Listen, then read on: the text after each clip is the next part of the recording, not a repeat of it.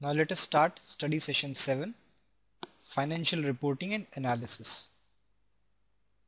First reading is reading 22, which is Financial Statement Analysis and Introduction.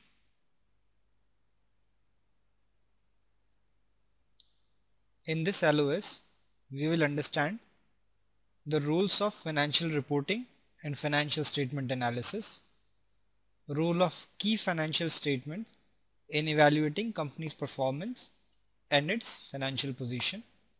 We will also understand the importance of financial statement notes and the supplementary disclosures.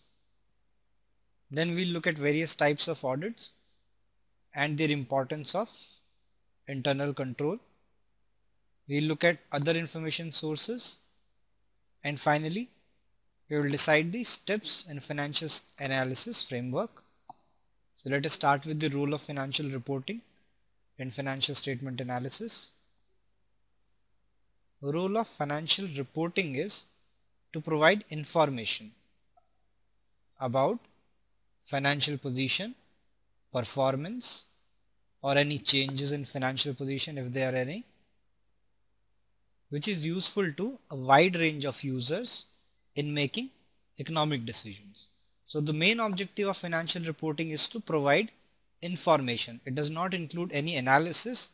It is just providing some information to various users which can use this information to make their economic decisions. So this information could be related to the financial position of the company, what kind of assets or liabilities the company has, what has been the performance of the company in previous period and what is the expected performance, if there is any significant change in the financial position of the entity.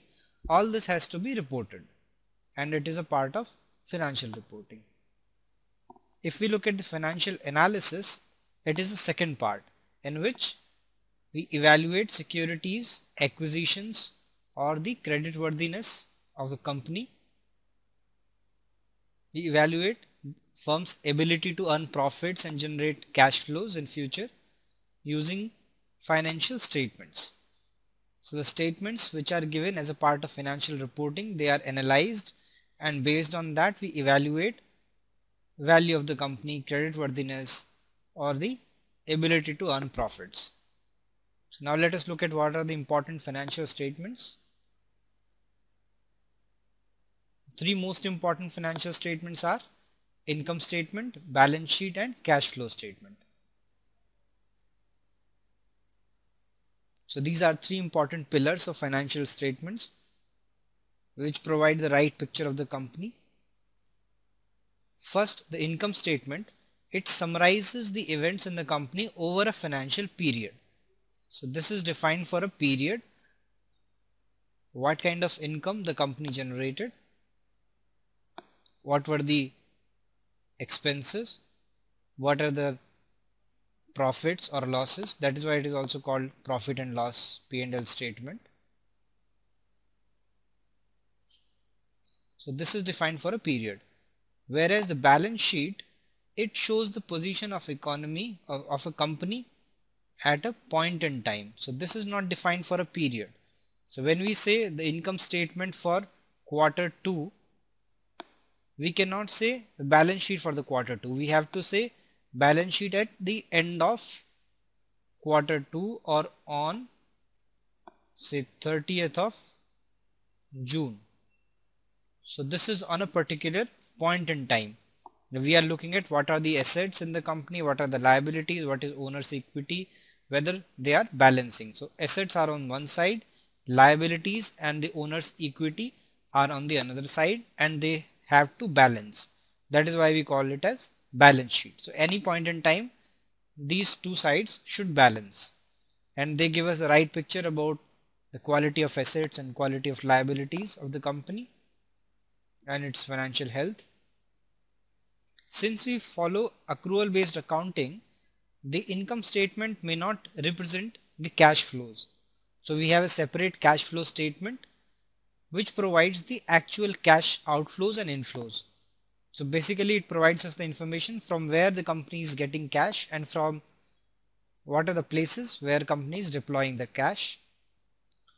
Another important financial statement is statement of changes in owner's equity. So if there is a change in owner's equity, an investment, that has to be reported over a period. Fifth important financial statement is statement of comprehensive income. So this reports whether there is a change in the equity due to accumulated profits other than shareholders transaction, because we know the shareholders transactions will not affect the wealth of the company or the equity. So when retained earnings become the part of equity, there is a change in equity and it becomes part of statement of comprehensive income. Now let us look at some important parts of financial statements. Footnotes. So they are given at the bottom of a description. Footnotes are audited and they provide the following information. It could be a change in accounting methods. For example, in the case of inventory, it could be last in first out or first in last out, or there could be a change in that. It might state any assumption or any estimate about a figure for which the exact numbers are not available.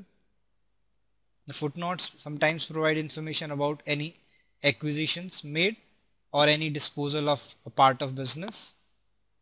Footnotes also provide information regarding contingencies in specific circumstances and legal proceedings if there are any.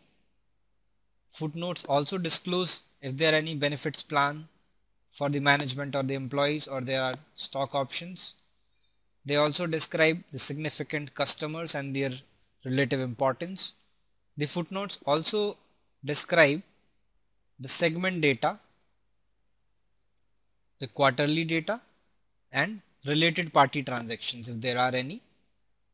If there are transactions with a party related to management or director, etc., that has to be documented in footnote.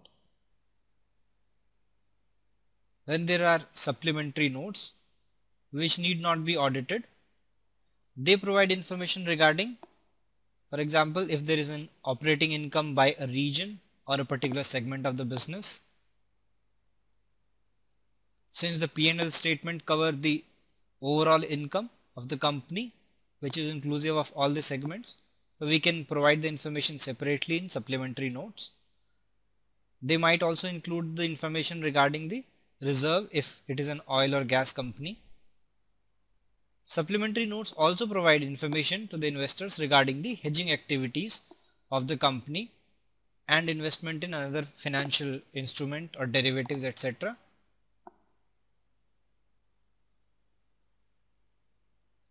Another important part of financial statement is management discussion and analysis.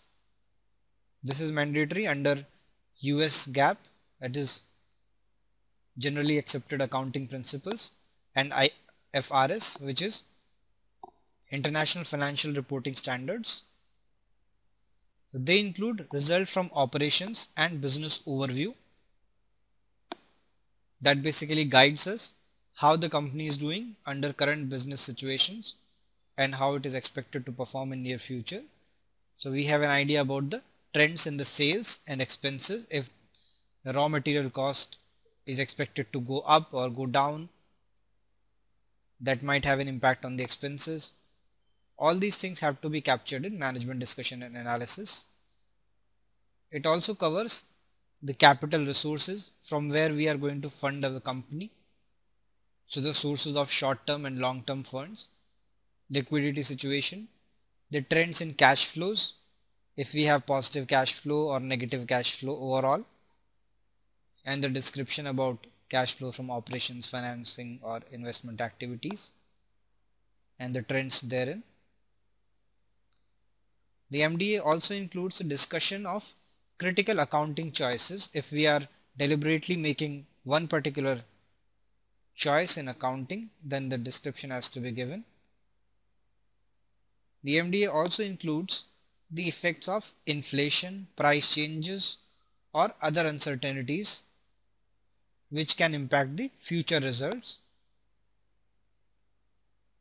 Then MDA also include information regarding discontinued operations regarding a part of the operation or a business segment, or if there is an extraordinary item included in accounting, or if there is any unusual or infrequent event, for example, sale of a part of asset, etc.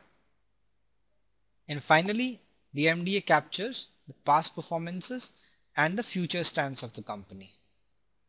Now let us move to the next topic, which is auditor report. Under International Standards Accounting 2000, now let us look at the objectives and types of the audit report. Under International Standard Auditing 200, the objective of an audit of financial statement is to enable the auditor to express an opinion whether financial statements are prepared in all material respects in accordance with applicable financial reporting framework. So basically, the auditor has to provide an information that according to his opinion whether financial statements are prepared according to the financial reporting framework. So for example, if a firm is following US GAAP, then the auditor has to express that the firm has been following US GAAP. So it is an independent review of company's financial statements, and the auditor give reasonable assurance that financial statements are free of material errors and they are following generally accepted principles. And finally, there could be three different kind of opinions which an auditor can give. So there are three standard auditor's opinion. The first is unqualified, which is a clear opinion that auditors are not specifying anything. In general, they are giving a clear opinion that company is free, the statements are free of any material errors and all generally accepted principles are being followed here. The second kind of opinion could be qualified, where there are some exceptions to the accounting principles. Except them, everything is fair and reasonable. And third could be adverse opinion, where the auditors are stating that statements are not presented fairly. Auditors also provide information on company's internal controls under US GAAP, because the effective internal control of a company ensures that their financial reports are prepared efficiently and they are accurate. So auditors provide information on internal controls as well. Now let us move to the next slide. The other information sources. Except the financial statements, there could be another source of information regarding the company. There could be quarterly or semi-annual reports, so which update the major financial statement and footnotes. There could be SEC filings which are mandatory for publicly listed companies. Other source could be proxy statements which are issued when a shareholder vote is required. So they contain information regarding board elections or management compensation, stock options, etc. One source could be the corporate reports, press release, which are written by the management themselves. And finally, another important source of information could be economic industry data, which is generally provided by trade journals, reporting services, or a few government agencies, etc. Now let us move to the next slide. So financial statement analysis framework. So this frameworks include these steps.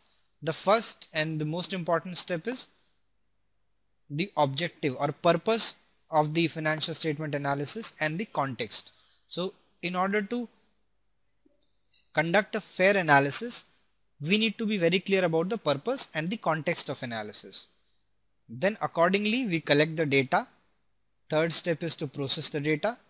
Fourth step is to analyze and interpret the data, and then we make conclusions and recommendations, and we update this analysis periodically. As and when there is a change in the data, we update the analysis, and accordingly our conclusions or recommendations might change. So these 6 steps are the major important ones in financial statement analysis framework. Now that brings us to the end of the basics. Let us take a few questions here.